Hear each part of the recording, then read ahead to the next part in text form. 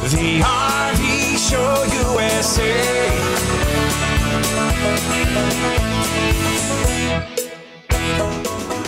Last week we had a caller that said that he had purchased a brand new Class C Freedom Elite from Camping World, and he sounded like one unhappy camper. Unfortunately, his situation is not unique, and I think that we can all learn actually, a lot from it. To tell us about his RV nightmare, let's go up to Massachusetts and bring up Tom. So Tom, tell us why you bought what you did and why you bought it at Camping World, please. Well, we believed in Camping World through all their advertising that they did with the NASCAR Cup Series and such, and we bought this camper to travel, obviously, across the world or whatever. We like to go to certain events that it's just a lot easier to have an RV than to have a tow behind. It has all the amenities of a home, and you can come and go as you please, basically. So you bought it for a just pleasure, not to live in full time, but just to use, maybe take the grandkids out and have fun. The ultimate goal was to do about 5,000 to 6,000 miles a year. That was the goal. And what we found out is every single time we went somewhere, another thing broke. And it got to the point where it just wasn't fun anymore. I'm laughing. I'm not laughing at you. It's just I'm laughing. It's just I hear this story so often. How did they treat you when you bought the RV at Camping World? There was actually no pressure from the salesman. We arrived on a Saturday morning. We were on the lot for several hours. The salesman was absolutely fantastic to work with. He got us approved for finance and all on the spot, and we arranged to pick up the unit about 4 or 5 days later. And then about not even a couple of days later, we had gone in to purchase some other things. We had won some crazy money on the spin to win thing, and we wanted to meet with our salesman and just tell him about how happy we were. And he was already not there. He wasn't with the company anymore. So that was kind of a bummer. So we only have these two segments. We got a lot to cover. When did you figure out, Tom, that something wasn't right with the Class C that they sold you? When we first originally picked it up, it wasn't leaning or it wasn't quite noticeable. But it almost took other people to tell us or to point it out. It's almost like we didn't want to believe it because of the huge expense we put out for this thing. And then, as more and more things progressed, it was time to bring it to the dealer because everything else had basically failed. And then at one point we had taken it to get an inspection sticker, and the inspection sticker technician was the one that pointed it out. And in Massachusetts, they offer you basically, we can put a rejection on it or we can send you on your way. If you get a rejection sticker, basically you have to park it. So he knew that it was under warranty. He gave it the original inspection sticker. Mm-hmm. And, that's basically, how I got it to Camping World. But I thought that you had told me in an email that they would not inspect it. You took it to get a new inspection on it, and they declined the inspection because he said something was wrong with it. That's exactly true, yes. He said that something was wrong with it. I'm not going to pass this. However, I had the right at that point to take it to a Camping World or another location to have it inspected. Gotcha. He automatically told me I'm not going to pass that. There's something wrong with it. Okay. Because at that point it had almost a 3-inch lean in its parking lot. So if I'm looking at the back side of your Freedom Elite, they look beautiful, by the way. I mean, they look nice. It wants to be beautiful. But if I look at the thing from either the front or the back, it leans to the driver's side substantially, I guess. Yes? Yes. In fact, actually, so much so that the pictures that you sent us, you actually stuck your hand in the wheel well on different sides. I'm not sure if we're able to pull that up on the live stream here to show video pictures of it, but it is a substantial lean to this vehicle. And so you took it back to Camping World. You brought it to their attention. What happened? A lot of arguing with the 4 or 5 different people I spoke with. They didn't want to touch it. They didn't have the capability of it. I basically had to deal with Thor directly. They didn't want to repair anything of all the other little objects I had broken. Did they not see it was finally, leaning? I had to get. What's that? Did they not see it was leaning substantially, like you said, and to the left and to the driver's side, and you couldn't get it inspected? Did they not hear you? Did you not tell them? Or it's like they don't hear you. They don't want to do anything for you after you make the sale. I couldn't even believe that the amount of money I put out and they give you nothing back. It's so disappointing. So Thor and manufactured finally, the coach. As I understand, a Freedom Elite, it's actually got a Ford chassis underneath it. correct. And then Thor buys these chassis, and they put the RV on top of it. They build the RV on top of the Ford chassis. So it's a Thor product. Yes. It's a Ford chassis with a Thor. They build the coach just like you said. And in this situation, I feel that it was just simply too much weight put on the Ford chassis, because the Ford dealer that we took it to prove all these weight issues basically stated that there was no visible defects other than, there's just not enough room left for any other items other than what they put on the chassis. You maxed out the gross vehicle weight is just simply maxed out. What does it handle like, Tom? When you drive it, do you feel comfortable and safe when you're driving it, or what's it feel like?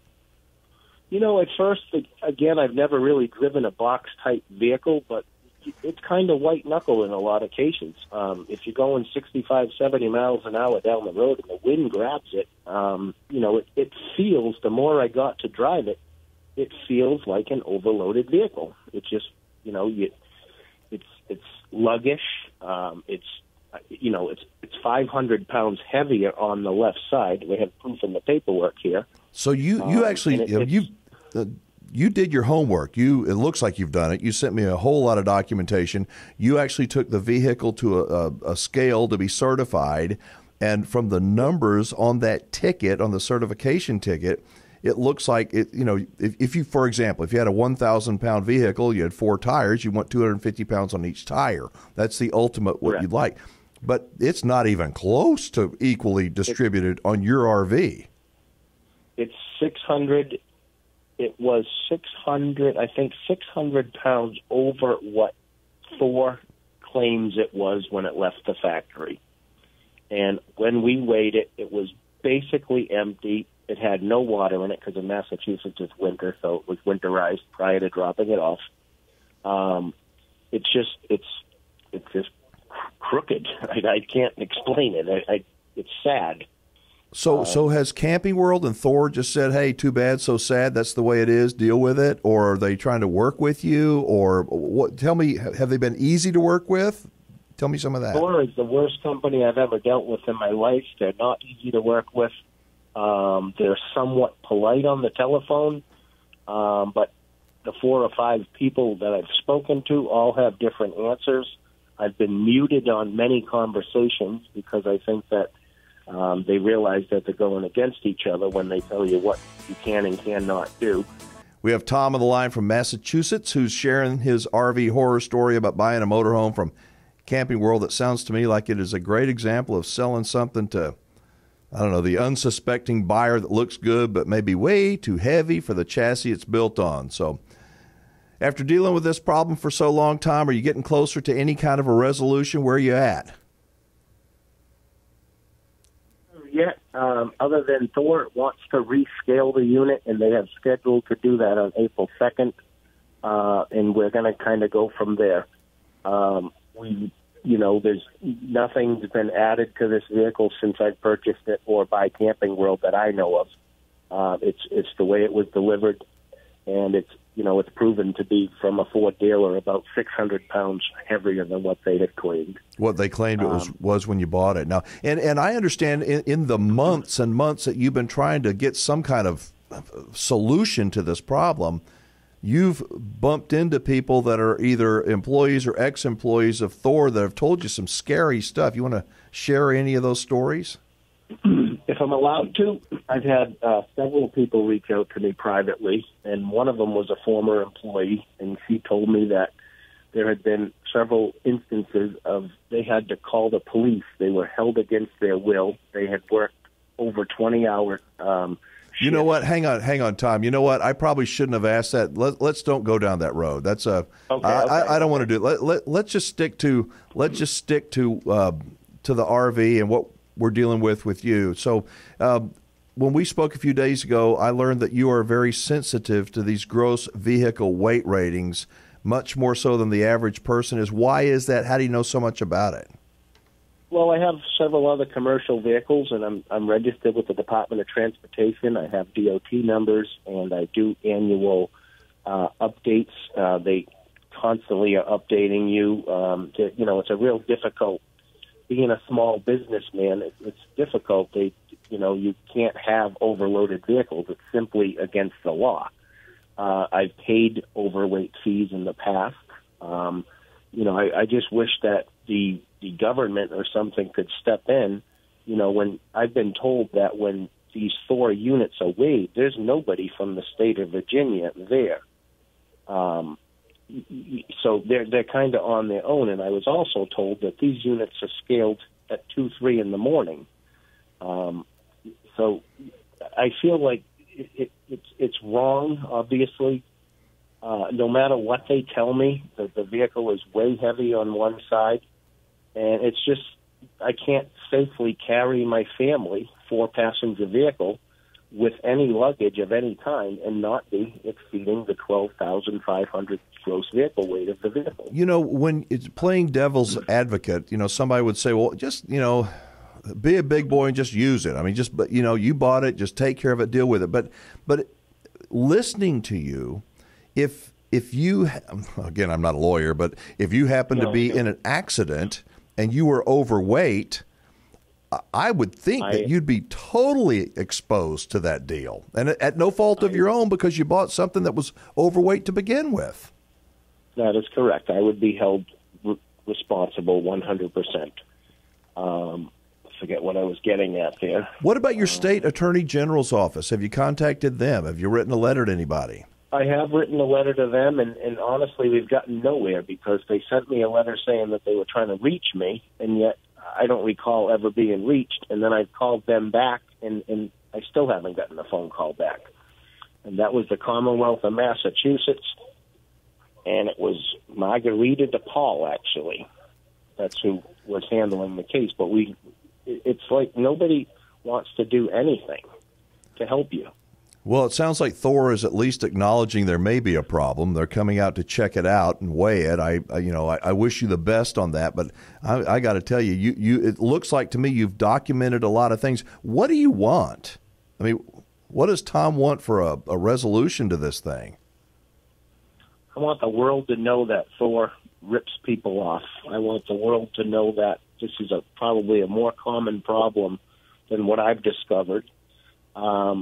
I want a full refund, I feel. This vehicle has 7,000 miles on it. It's not been anywhere. It doesn't have 70,000 miles. If they don't want to give me a full refund, they're going to hear about me for a long time. There's no real fix for this. How has this impacted your life, Tom? Because it sounds like to me you took it to get inspected. They turned you down at the state inspection station. So even if Thor comes out and says, oh, everything's fine, if you can't get your vehicle inspected, it's not legal to drive. And so you're breaking the law there. You can't use it for what you wanted to use it for. Am I off the target? Absolutely correct. No, you're absolutely correct. I mean, it's not what we intended on. Just beyond this issue, all the little things that happened, I mean, it's just they didn't give you the right time of day after you make the purchase. They basically denied every request I had for any type of repair. And it took a lot of screaming and yelling to get them to do anything with Thor and with Camping World. And I feel like I finally met somebody at Camping World that has helped step up to the plate and help me out with this matter. And they've discovered the fact that this thing is built way too heavy. And now I'm kind of waiting on Thor to see where that goes. I don't know, what if I can't see how the government has allowed this even to happen. They're not being watched. Well, I can only try to imagine the pain that you're in, and your dreams of being able to RV have turned into a nightmare of not being able to use it. How has it impacted your plans, maybe with you and your wife and family and traveling this summer? We simply don't want to use it anymore. It's broken every time we've used it, and now you come to the fact that it's just simply overweight.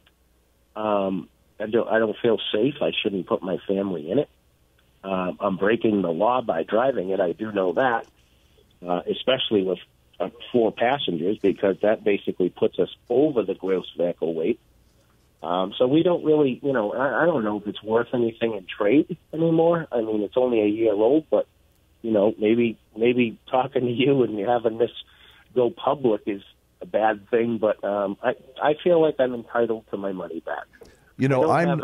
I'm not trying to blow the whistle on anybody, but I am trying to let people know that bad things happen to good people, that you didn't deserve this. What if you had it to do all over again? Would you even seen this coming? I mean, I know you sent a list of 20 some odd things that were broken, but that sounds like the weight issue is the biggest one.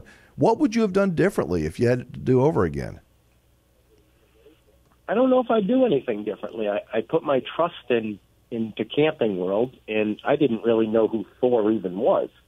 I trusted the dealer had told me that, well, the Thor is a little less, the Freedom Elite is a little less money than the Jayco, but we loved it. It's a beautiful, beautiful camper, but it's not capable of doing what it's supposed to do. It's failed in every aspect every time we've taken it somewhere. That F-450, the chassis, if Thor would have paid $1,200, maybe $1,500 more for that heavy chassis that's capable of carrying more weight, we wouldn't be talking. You'd be out there RVing and life would be good. But I guess it's a way that corporations are able to cut corners and take advantage. So I can't tell you how sorry I am to hear about your nightmare. I just hope that our listeners can learn from these kind of stories, and that more dealers and manufacturers will hear that the natives are getting rest. Hi, this is Goose from the RV Show USA, and these are today's winners to ensure you get your $50 gift card. Make sure you send an email to info@thervshowusa.com. And if you would like to enter to win a $50 gift card of your very own, head over to thervshowusa.com and sign up for our email list. And if you like this video and would like to see more, make sure you hit the subscribe button. It's right over there. And turn on the notifications so you will be notified whenever a new video comes out for the RV Show USA. And as always, thank you for watching.